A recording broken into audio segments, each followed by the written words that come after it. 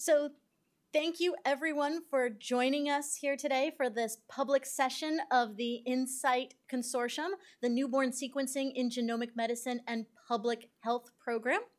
Today we're going to have a number of presentations for you. We'll be starting off with just a brief introduction to the NSIGHT program, telling you a little bit about where the program originated and how we got to where we are today. We're then going to follow that up with presentations from all 4 of the sites that are part of the NSIGHT Consortium to tell you a little bit about their work and their research findings that they have found to date. And then finally, we're going to conclude with a panel discussion where those of you who are participating with us publicly online can ask any questions that you have of the investigators that are part of the network. There's an email address online at the Genome TV website that will let you connect to us at insight.nih.gov. And so you can send all of your questions there if you have any about the presentations, and we'll handle those during the panel discussion. So to start off with, I wanted to give everyone just some general introduction materials to the presentations that you're going to be hearing today. So a number of the programs today are all going to be talking to you about DNA sequencing. The NSIGHT program was set up to be able to study how sequencing could potentially be utilized in the newborn period. When investigators do sequencing as part of a research project, they're looking to be able to determine the chemical components or building blocks or bases that make up our genetic code. And from this information, they're then looking to determine what stretches of DNA that have genes, that have regulatory instructions, turn on or off different parts of our genome. And this allows for genes to be able to make messages that then cause proteins to be able to do different functions within our body. So these exons are typically the coding then regions of the gene. When we talk about sequencing in these programs, you'll hear the investigators talking about 2 different types of sequencing. The first of these, genome sequencing, covers most of the genome at once. So this is covering almost 3 billion of those base pairs that we talked about in humans. But when you do exome sequencing, you're just looking at what would be one slice of the pie. You're just looking at about 1% of the human genome. And this is just covering that exonic regions or those coding regions of the genome that we just mentioned. So there is a difference between the individuals who are doing genome sequencing covering most of a genome versus exome sequencing, which is just going to be covering those coding regions. So why was this important? Back when the NSIGHT program was first discussed, the cost of sequencing had been falling dramatically, and there was a lot of interest in how sequencing could potentially be used more in a clinical context. And one of the contexts that was discussed was the idea of newborn screening. Newborn screening is a highly successful national health program in the United States, and it screens approximately 4 million babies a year in the US. This identifies babies that have serious conditions so that they can be treated before those harmful effects happen. And so newborn screening is currently one of the largest genetic testing programs that occurs in the United States. So there was a lot of interest in could sequencing potentially add additional information to the newborn screening that's being done in the United States, or potentially in other contexts to be able to help with newborn care.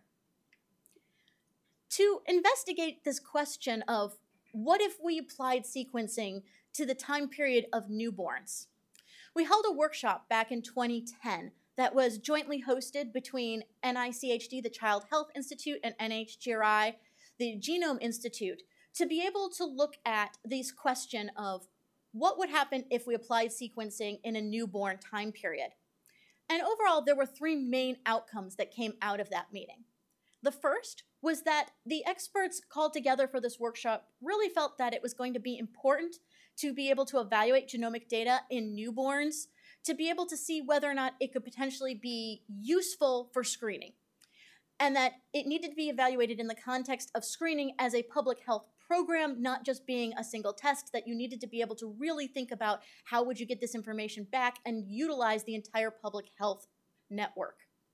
Second, there was a lot of concern about how sequencing could potentially be utilized to better understand variants that would be applied clinically. So could you get data that would help you to understand the clinical validity of a variant? Could you understand more about particular variants that were causing the disease in that particular infant, and therefore be able to better choose treatment or potentially management and care for those individuals going forward? And then third, there was a real interest in better understanding the ELSI issues related to newborn screening and sequencing in the newborn period. And ELSI issues refer to the ethical, legal, or social implications of research. And so it was very important to not just know, could we do the sequencing in the newborn period, but how should we be doing it? Was the information going to be valuable or important in the newborn context? And was it really critical in that newborn time period versus potentially being useful later in life? So the NSIGHT program was put together to be able to focus on exploring in a limited but very deliberate manner opportunities to be able to use genomic information to broaden our understanding of diseases that are identified in the newborn period. All of the projects that are part of NSIGHT have three main components. They all had to include a component that was doing sequencing or another large-scale sequencing effort, so exomes or genomes. They all had to have a section that focused on being able to do clinical research, so understanding how this information could actually be used for the clinical care of newborns. And then all of the projects had to have an ELSI study focusing on the possible implementation of genomic sequencing in the newborn period and how this would affect ethical, legal, and social implications. So what were the implications of this research? There were also three main questions that were outlined for the NSIGHT study, and these were all outlined in the initial call for applications as questions that came out of the workshop that needed to be addressed. The first of these questions was to really look at disorders that were already screened for in newborn screening and determine whether or not sequencing could replicate or augment the results that came out of the current newborn screening program. The second question was then to focus about knowledge that could be gained for conditions that are not currently screened for in the current newborn screening program. So could you learn things from sequencing that could potentially still be relevant to newborns that couldn't be screened for using the current mass spec technology? And then finally, we wanted to look at what additional clinical information just in general could be gained from using sequencing in the newborn period that could be relevant to the clinical care of these infants in more of a genomic medicine context. So could you learn something for the care of sick infants beyond what's currently done in the newborn screening public health arena?